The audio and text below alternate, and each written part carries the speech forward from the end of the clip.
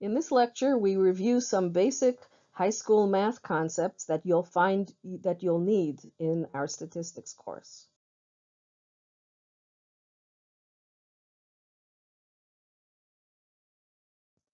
Okay, as you can see, that symbol there, sigma, that's capital sigma, and we use that to denote some summations. You'll see it in Excel too, by the way. So in this example, we summed x1 plus x2 all the way through x7, and notice how simple it is when you just put a summation in front of the xi. Here's how we use the summation symbol in statistics. Note that the sample mean is the sum of all the values, sum of xi, divided by n. Also, we're going to talk about summing squared observations in the course. In the course, we're going to learn about ways to measure variation. One of them is the sample variance, where we're basically getting the deviations around the mean, squaring them, adding them up, and dividing by n minus 1.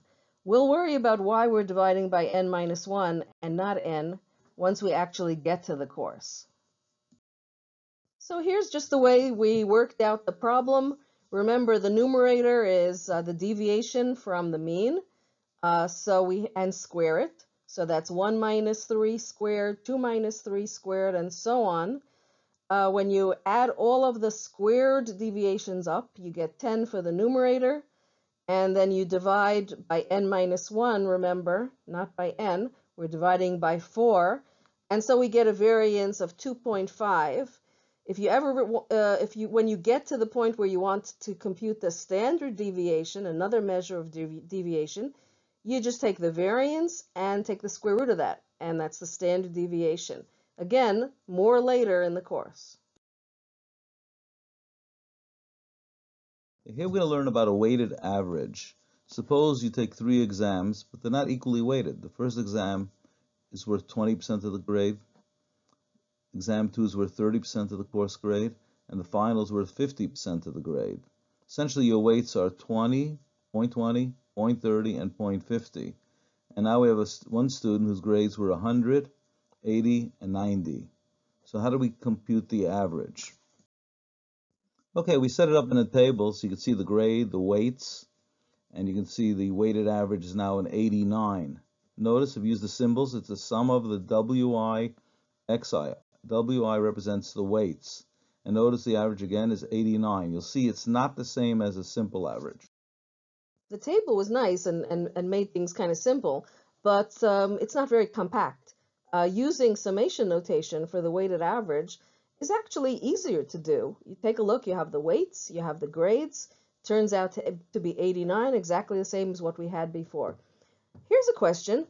What formula would we use if we had all the same weights for the grades, if we were weighing them all the same in order to come up with a course average? Next slide, we'll see that.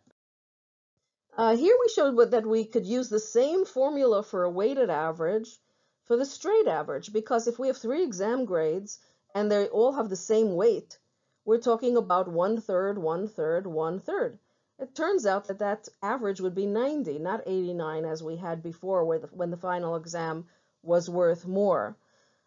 Using 1/3, 1/3, 1/3 as the weights is exactly the same as adding up all the grades and dividing by 3. And if you can't yet see that it's exactly the same, you should really go back before the course starts and review some of the basic math that you see here.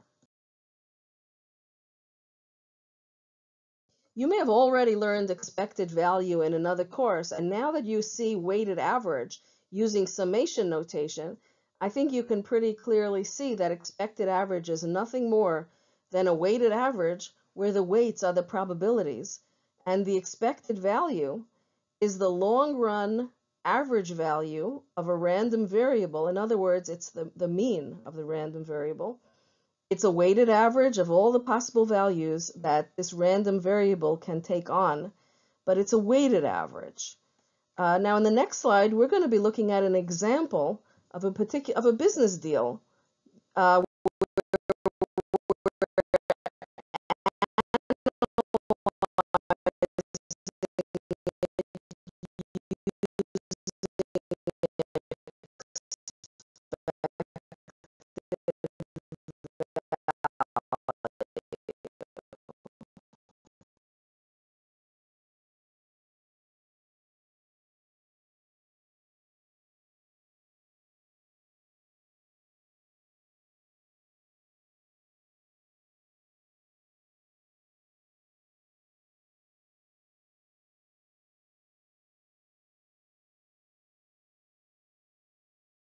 Let's look at these two business deals.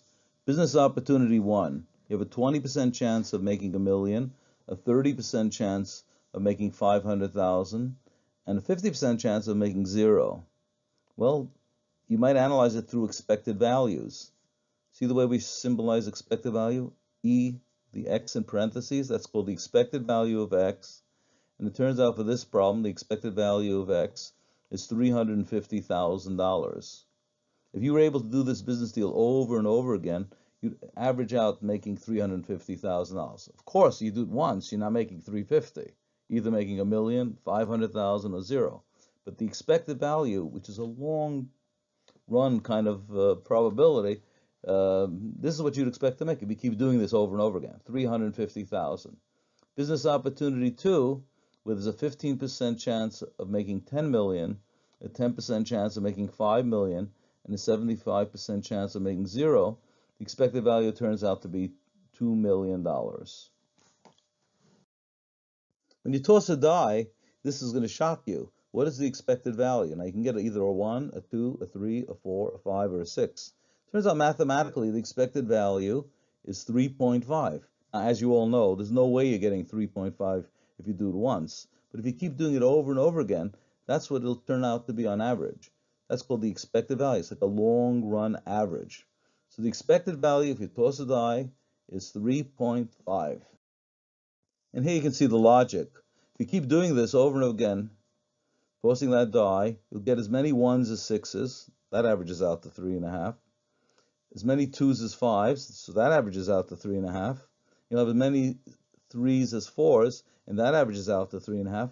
And that's logically why the expected value when you toss a die, even once, you're going to say expected value is 3.5.